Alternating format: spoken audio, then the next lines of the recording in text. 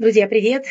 Моя очередная 5-минутка в режиме прямого эфира. Всех приветствую. Если вы будете смотреть в записи, вам тоже привет. Хочется поговорить о серьезных вещах. Очередное потрясение, очередная волна новостей, которая пытается сбить нас с толку. И самое главное, то, что я сейчас понимаю, то, о чем переживаю, вместе с вами, конечно же, внешние обстоятельства могут быть абсолютно разными, и мы не можем на них повлиять. Вот видит Бог, не все обстоятельства как бы в нашей силе. Мы бы хотели, чтобы, например, не произошел сегодняшний подрыв. Мы бы хотели, чтобы что-то не произошло. Внешние обстоятельства, мы не можем их контролировать. Но вот точно, что мы можем контролировать, это наша реакция и наше внутреннее состояние. Смотрите, плачевное состояние, когда верующий человек, сталкиваясь с очередным потрясением, война, голод, пандемия, подрыв, потеря и так далее, мало того, что внешне давит, как такое может произойти, это несправедливо, это нечестно, это потрясение, окей, но самое плохое, это когда верующий человек начинает быть потрясенным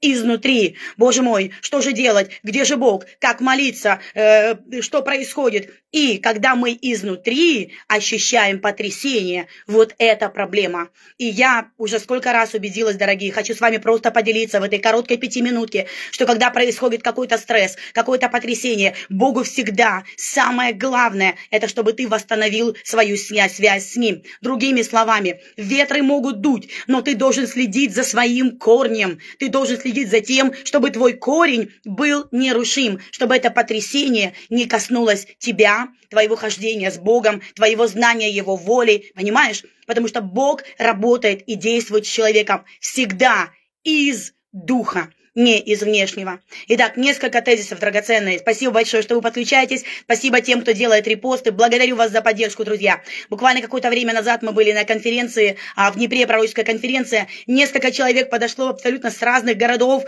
Украины и благодарили за то, что есть такие 5-минутки, за то, что мы вместе проходим эту войну, эту огненную печь. И самое главное, мы проходим неушкодженными. Аминь. Потому что мы в Его объятиях, а в объятиях нашего Бога мы всегда неуязвимы. Итак, что делать, когда очередное потрясение? Как сделать так, чтобы моя молитва была эффективной? Самое главное, дорогие, убрать панику. Не молиться за глобальные вещи, если буду говорить, возможно, противоречивые какие-то мысли, но, пожалуйста, не бросайся кидаться молиться о изменении глобальных каких-то ситуаций в мире и в стране, пока ты не убедился, что ты наладил связь с твоим Богом, пока ты не убедился, что ты наполнен Святым Духом, и ты молишься не из эмоций, не из паники, а ты молишься из твердого знания и убеждения, кто твой Бог, какая Его воля и что Он сказал конкретно по этому поводу. Друзья, это ключевая мысль. Иногда, когда происходит какое-то потрясение, как сегодня, видео я снимаю в тот день, когда был подрыв в Херсоне, как, например, сегодня очередное потрясение. И как молиться? Мы же знаем, что Бог вмешивается, когда святые молятся. Сверхъестественная сила проявляется, когда святые молятся. Но, внимание, когда потрясение, молитва Богу, это не информирование Бога о том, что произошло, окей? Он знает, что произошло. Теперь, молитва Богу, это не призвание Бога наказать, наконец, тех, кто это сделал. Бог уже установил суд, и Он придет.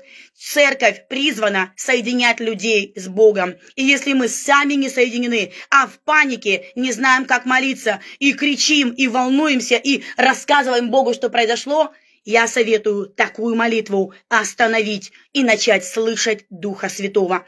Очень маленький пример, очень быстро. Когда мой Андрей позвонил, мой муж, позвонил и сказал, я плохо себя чувствую, я не знаю, что это такое, подозрение на кровотечение. И он сам успел доехать до больницы. Многие из вас знают эту историю, которая это была на грани жизни и смерти. Я была в панике. Теперь, главное, что произошло, при всей панике мне нужно было перестать молиться, чтобы услышать, что говорит Господь. И сквозь этот крик, агонию, боль душевную, физическую, да, Господь мне проговорил: все будет хорошо. Любимые, мы проходим с вами сквозь очередное потрясение. Иногда нужно остановиться, чтобы воссоединиться с Богом. Помните главный тезис, что Бог говорит, где находится центр управления Бога? Там, в тронном зале? Окей. Он находится в духе человека, соединенным с духом живого Бога. Запомните это в следующий раз, когда во время потрясения начнете молиться. Центр управления Бога находится в вашем духе, потому что если ты найдешь мир, если ты наполнишься Святым Духом и будешь молиться именно в этот момент, Бог скажет тебе, как молиться и о чем молиться. Аминь. Римлянам 8 глава, 26 стих написано: «Ибо мы не знаем, как молиться». Помните, да, что Дух Святой подкрепляет нас в немощах. За время этой войны мы с вами убедились. Мы знаем, как информировать, мы знаем, как волать, как кричать, как проявлять свое полное несогласие с ситуацией, отчаяние, конфуз. Мы знаем, как. Но иногда мы действительно не знаем, как молиться. И нет ничего предосудительного здесь. Библия говорит: ибо мы не знаем, как молиться, но нам дан Дух Святой. Поэтому еще раз я повторяю эту мысль, родные. Когда какое-то потрясение происходит, перед тем, как молиться о каких-то обстоятельствах, перед тем, как обращаться к каким-то серьезным демоническим силам, убедись, что ты находишься на связи с твоим Богом, убедись, что ты наполнен Святым Духом. Потому что молитва действует на основании веры. Аминь. Мы же все это знаем. А что такое вера? Вера – это твердое знание Бога, Его характера, Его слова и Его верности. Если мы молимся в панике и в агонии: Господь, да сколько можно? Да что же это такое происходит? Смотрите, это не вера, потому что вера – это твердое упование на Бога. Вера – это знание Его слова и то, что Он творит конкретно в этом потрясении. Я уверена, что многие из вас, и я сама скажу так: Господи, что теперь вообще уже не молиться? Я не знаю, что происходит. Поэтому, смотри, пункт номер 1. Мы не знаем, как молиться, но Дух Святой подкрепляет нас. Я советую вам, родные, каким бы ни было потрясение, идите к Богу, наполняйтесь Святым Духом, воссоединяйтесь с Ним и держите ваше упование на Нем и на Его Слове. Еще один тезис. Мы не можем позволить панике и страху, потому что Бог пообещал, что Он будет с нами и Он не оставит нас. Теперь вера – это четкое решение ходить по духу. Это потому что именно вера, связь с Богом и следствие связи с Богом – это высвобождение Его сверхъестественной силы, Его чудес в разных сферах. Это происходит только на основании веры. Запомните, родные, когда мы хотим, чтобы наша молитва во время потрясений была эффективна, нам нужно молиться из духа, не из эмоций, не из каких-то чувств. Мы не можем Бога впечатлить и высвободить Его силу. Она внутри нас. Недавно Господь сказал нам: я в вас, но я не могу быть посреди вас, потому что вы не позволяете моей силе быть высвобожденной. Я услышала, как Господь говорит нам. Как мы это делаем? Когда мы соглашаемся с Его волей, когда мы отбрасываем внешние обстоятельства, как тогда была ситуация между жизнью и смертью в жизни моего мужа, но Бог сказал мне: все будет хорошо. Мне нужно было подчиниться, мне нужно было остановить молитву, чтобы услышать и продолжать уже молиться на основании моего согласия с тем, что Бог сказал мне. Родные, особенно те, кто находится сейчас в Украине, во время этого потрясения, сила в молитве начинает происходить не раньше, чем когда мы с вами принимаем решение. Мы соглашаемся с тем, что Бог сказал. Что бы ни произошло в последнее время, я в вас и через вас. И я проведу вас, я не оставлю вас, для того, чтобы вы исполнили мою волю. Вот с этого начинается молитва, которая высвобождает Божью силу. В начале войны, как и многие из вас, мы были в агонии, мы не знали, как молиться. И интересно, я не могла молиться: Господи, порази, убей наших врагов, потому что это жизни людей, и я точно знала, и Господь не позволял мне так молиться, потому что это не воля Божья. Я не могу озвучивать то, что не является волей Божьей. какой смысл бить воздух. Апостол Павел говорил, помните, да, чтобы моя молитва не была битьем воздуха. То есть есть молитвы, которые просто бьют воздух. Если молитва не по воле Божьей, забудь, вернись, наполнись Духом Святым, попроси Его наполнить, что такое воля Божья даже посреди войны, даже когда враги напали, что такое воля Божья. Мы кричали и молились в Духе, и Господь сказал нам, молитесь, чтобы эта война была остановлена внезапно и сверхъестественно ради последней жатвы. По слову ли Божьему эта молитва? Аминь. В Духе ли Святом эта молитва? Аминь. И тогда мы имеем дерзновение, что мы слышим, когда молимся, и Бог отвечает. Дорогие, мы с вами в этой 5 минутке. Я благодарю тех, кто подключается, и спасибо за ваши репосты. Если вы смотрите в записи, спасибо за ваши репосты тоже. Мы говорим во время потрясения, как убедиться в том, что я остаюсь на плаву, как убедиться в том, что моя молитва – это не просто битье воздуха и не информирование Бога, как будто бы Он не знает, что это произошло, но моя молитва – это укрепление в нем и производная, да, его силы и его явления. Аллилуйя. Буквально еще несколько минут, драгоценные. Вера действует только в сфере духа, не в сфере эмоций. Пожалуйста. Однажды мне тоже Господь сказал, когда мой муж не выходил на связь, я не знала, что делать. И это четкий был урок Духа Святого. Он не может контролировать сейчас свои обстоятельства и свой телефон, но ты можешь контролировать, что сейчас в твоих мыслях. Дорогие, мы не позволяем страху, мы не позволяем всеобщему отчаянию. Сейчас средства массовой информации разгоняют новый виток ненависти, паники и страха. Нет ничего нового, нет ничего необычного. Но ты и я, мы церковь, мы средства массовой информации нашего Бога. Нам нужно разгонять Его волну, понимаете? А Бог здесь. Где Бог? Здесь. Он с теми, кто сейчас взывает к Нему и кто воссоединяется с Ним, опять же, через веру из Духа. Поверьте, если бы Бог был движим усугублением ситуации, типа, знаете, ну уже все, ну если это произошло, все, Господь такой, да, я решаю, я встаю с трона. Нет, Он движим нашим усилием веры. Если мы простираемся к Нему, воссоединяемся с Ним, мы высвобождаем Его силу и Его славу. Поэтому, драгоценные, пожалуйста, где вы есть, делитесь с людьми, говорите о том, что это не Богу нужно к нам приблизиться, это мы приближаемся к Нему на основании нашей веры, нашего знания Его, Его Слова и Его Духа. Аллилуйя! Что еще можно сказать? Молитва. Смотрите, что такое молитва? Это соединиться с Богом, чтобы произвести Его волю. Защита, покров, мудрость, решение, служение Духа Святого через тебя – это проявление Его воли. Недавно на служении я вдруг увидела, и Господь проговорил мне, я верю, что это Дух Божий говорил, Он говорит, вы являетесь усилителями моего голоса. Представь себе, Бог может звучать, Он звучит в нас, но если мы не согласимся с Ним и не начнем высвобождать Его голос и Его силу, Его не будет слышно.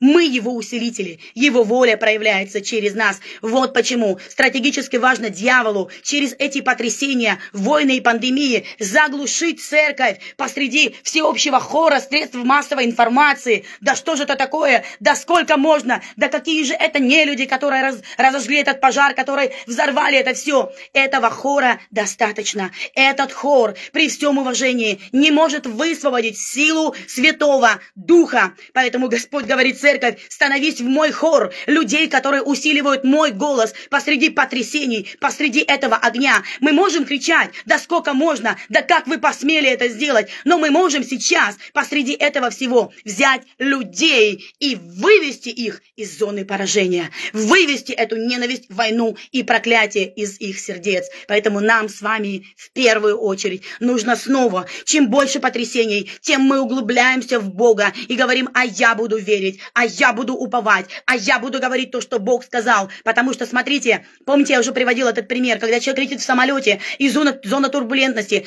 там говорят, да, что сначала нужно одеть маску себе. Церковь, пожалуйста, дыши Богом посреди этого огня последнего времени. Нам необходимо дышать Богом, чтобы потом одевать эти маски и давать людям кислород Божьего Духа.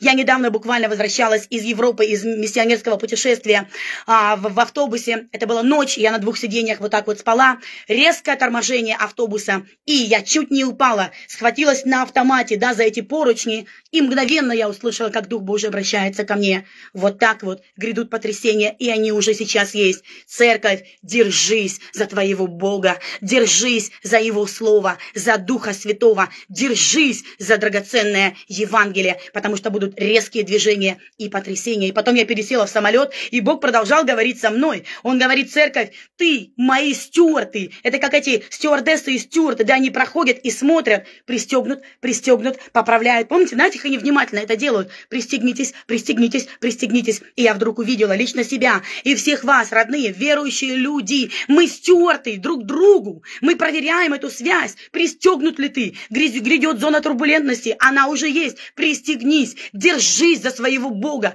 Пристегнись, церковь, чтобы не было это потрясение, чтобы тебе не упасть, чтобы тебе не выпасть из того, что Господь делает сейчас. Аллилуйя. Аллилуйя, драгоценные. Вот, в принципе, наверное, это главные мысли, которые я хотела поделиться. Спасибо за ваше аминь, спасибо за вашу поддержку.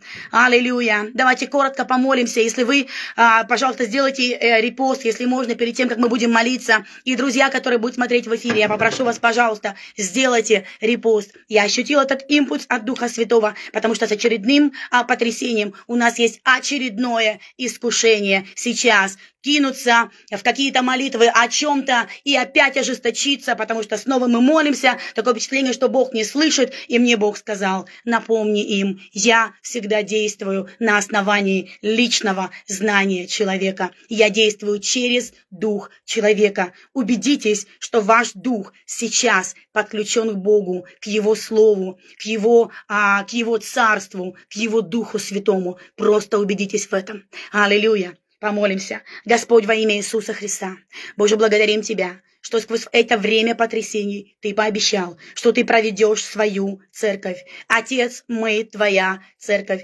Господь, прямо сейчас мы принимаем решение, Боже, встать в согласие под Твое Слово, Господь, под Твою волю во имя Иисуса. Дорогой Дух Святой, мы не знаем, как молиться, как должно, но мы точно знаем, что Ты знаешь Божью волю. Даже сейчас в нашей стране, во время этих потрясений и угроз, Твоя воля, чтобы Твоя церковь светила и стояла твердо. Твоя воля, чтобы никто не погиб. Боже, Ты верен Твоему Слову, если мы действуем по Нему.